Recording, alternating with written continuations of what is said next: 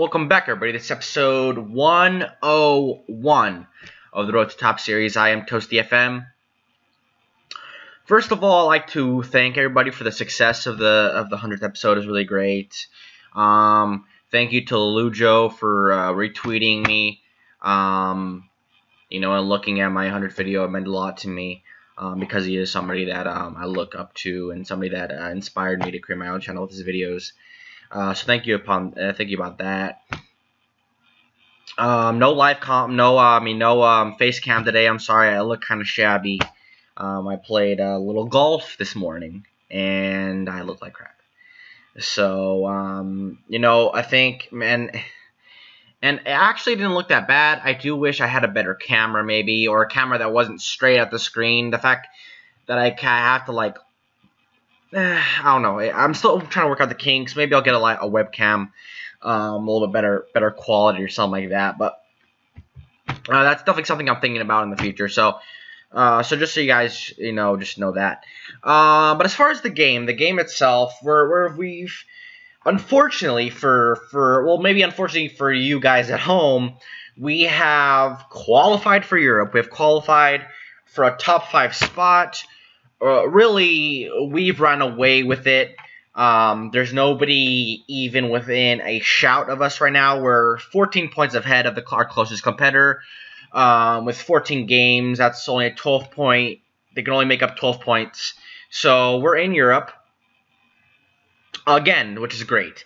And now we have to fight for that number 4 spot so we can get an automatic spot I don't know is it an automatic spot into the group stage or is it into the playoff? But either way, it'd be great to have that just a little bit farther. Hopefully, continue to get our European reputation, so we don't have to face the likes of Celta Vigo anymore. Maybe face a smaller team and somebody where we can get farther into Europe that way.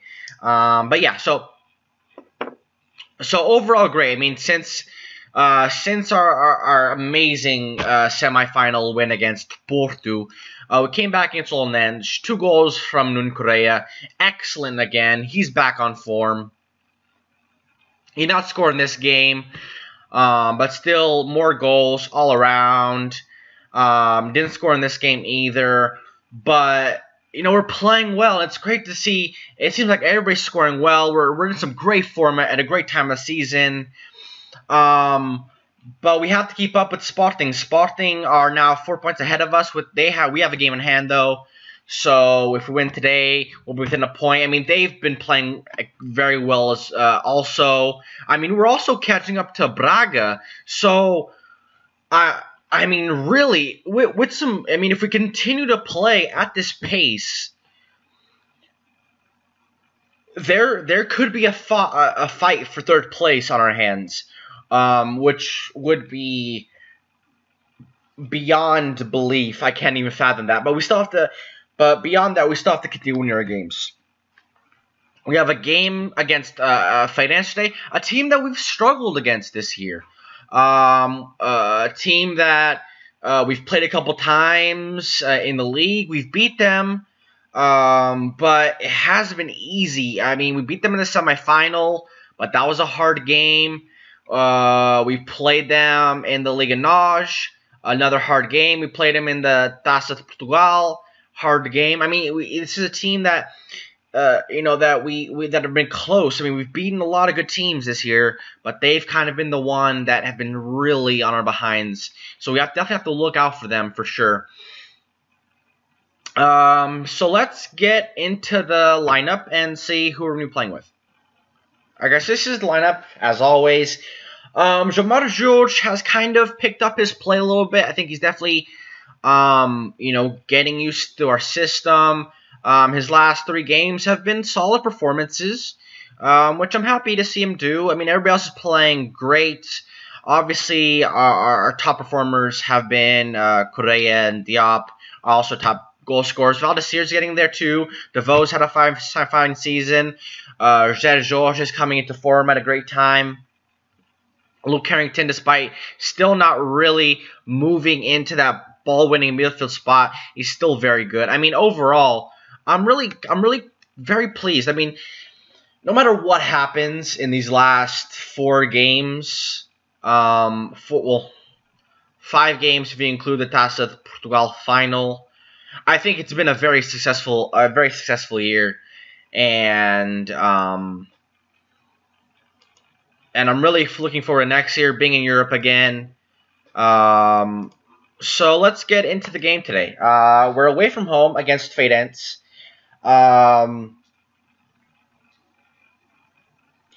And the former Rafa Silva team, that's who when he moved to Braga, now he's at Benfica. Struggling this season, I would have to say. I guess I really don't have anything else to talk about today, so let's talk about Benfica. Big derby this weekend against Sporting.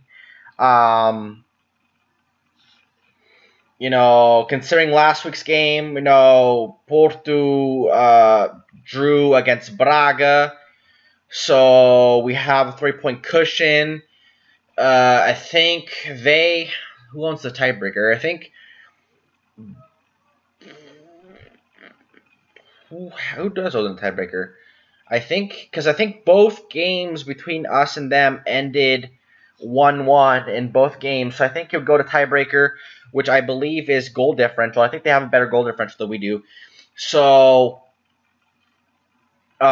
we can't afford to lose on Saturday, for sure. So it's going to be a big weekend for us. Rafa Silva. I mean, considering, we played well. We made it to the quarterfinals of the Champions League, but the Benfica team this year is struggling in certain areas. Obviously, Smith has been great. Mitroglou was great. In the absence of Jana. Jana seems to have been picking up the last couple of weeks. He was out a lot of this year with an injury. Salvio has been woeful, and I feel bad for Salvio. He seems like a really nice guy. He seems like he loves the club, but he's had plenty of injuries over the last few years, and I think it's definitely catching up to him at this point where he's becoming a detriment to the team. I think Rui Vitoria, our head coach, likes him for his speed, but he just misses that last bit of touch just to get the ball where it needs to go to put guys in position to score. Rafa Silva is a player that we brought in, a highly touted player, Portuguese, had been in Braga, performing very well, and he's come to Benfica and hasn't really scored. He's been better than Salvio, I'd say. His problem is basically just missing a kind of that finishing touch, and just missing that, the shot just a little bit wayward, just not exactly what we would want. Oh, no wonder this game's taking so long, because we're on extended highlights. And just not scoring the goals we would expect of a player of his quality. Getting to positions, but not scoring. Zivkovic and Servi have been really good this year. Obviously, losing Gedge, in my opinion, was a huge loss for us. His ability to he was playing as a second striker with Mitroglou in Jonas's absence, and he's playing very well. Obviously, sold to PSG now. Hopefully, he can, as we go down 1-0. I'm telling you, man, this team's hard to play against. I don't know what it is about them, but unfortunate. We'll just let the thing load. I don't care. Less editing I have to do. What else? But Servi and Zivkovic. Zivkovic has an amazing ability to cross the ball, which has been a delight to see this year. Pizzi has been very good in the middle of the park. Andrea Horta started there at the beginning of the season, but Pizzi has reclaimed his spot after playing in the kind of right wing last year with Nat Sanchez's kind of rise into power. The fullbacks, Grimald and Smith at fullbacks are, I believe, the best young fullback combo in Europe. Lindelof has been great. I think having Luizão play so much this season kind of disappointing. I would hope that guys like Alessandro Lopes or Jardel would say, this is my position for the future. I want to take it over. Lindelof has been very good, but I'm surprised nobody else has really taken that spot. Ederson in goal is spectacular. If he doesn't leave this summer, it's a miracle. If he doesn't go to whatever, Manchester City or maybe even United, if De Gea leaves, I mean, there's a lot of options there for sure. I've heard even maybe Real Madrid, because I'm not really sure they're happy with Keylor Navas. Semedo might leave to Bayern Munich. That's what I'm hearing. But they're also interested in Benjamin Hendricks as we go 2-0 down. Very not happy with this game so far. Is it me or is our team just not interested? Like, we're in Europe now. We don't care. Maybe I should probably... What else? Jimenez, I think, is getting to the point where he's kind of getting frustrated because Mitroglou is getting all the playing time. But fair play to Mitroglou. He scores goals. And as a striker, that's kind of your thing. I like Raul Jimenez. He seems like a good player in that he's a hard worker. If you're up a goal and the other team is playing a possession style, then having a player like him who just he'll run around center backs all the last 10 minutes like a wild man, trying to kind of make it, and he does a very good job to that. But as an out-and-out striker, I think Mitroglou's a better finisher for sure. We've not had the ball enough, I don't believe. That's... Maybe it's early. Usually I see it early, but I feel like that's just not... Nothing's happening on this left-hand side. Diop's not getting... I mean, he's the one that has the ability to cross the ball, but he's not getting enough of the ball there. Mistakes. We've made quite a few mistakes. Scoring chances. We've had a half chance. We haven't had any chances, really. I feel like we need to go on this left-hand side, get the ball into Diop's feet, see if he can do something, and look for more direct passing. I think possession. I think they're sitting back and there's a lot we're just not letting us play and doing whatever they're doing, even though they have more possession. But I don't know. I don't know what's going on. We're just not playing well this game for whatever reason. It just seems like the guys just didn't show up today. Who else? Samaris punched somebody a couple weeks ago, and he looks like he's going to be out for a few weeks whenever the Portuguese FA punishes him. And he's been another guy that I think loves the club, but he's just not he's not a quality kind of number 6 defensive midfielder for the likes of Benfica. I think he should leave. I know he works hard. When Jorge Jesus was there, I think he spoke better Portuguese than Jorge Jesus does, because Jorge Jesus sounds like a drunk man half the time, and somebody speaks perfect Portuguese, but there's more to being a player for Benfica than just learning the language. And he seems like a nice guy, but as a squad player, I think he's fine, but he's a little bit unreliable. I know we tried to convert him from more of a box-to-box midfielder to a more defensive midfielder, and it worked. He played very well a couple seasons ago, but I think when you see Feixa play compared to Samaris, Feixa he has injury problems, but man, Feixia's just next level quality player. That's really pretty much everybody. Eliseu, Papsic, Cristiano Oliveira, Benfica podcast. Check them out if you if you have time. Calls him Papsick, and he's fine. Andre Almeida, always a solid wing back, squad player. Who else? Yeah, that's pretty much it. I mean, Benfica. I mean, obviously we're top of the table. We're having a good season, but it's going to be a struggle near the end, as we allowed a third goal.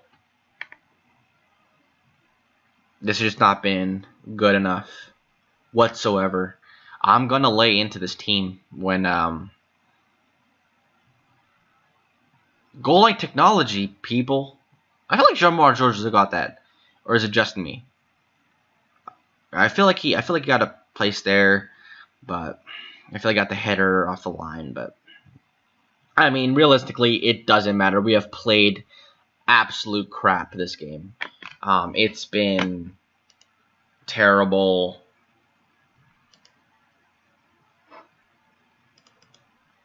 Very, very bad. That was our worst performance all year. We've played Benfica, Porto, Sporting. We've been in the Europa League. We've done all these things. That was our worst performance of the season.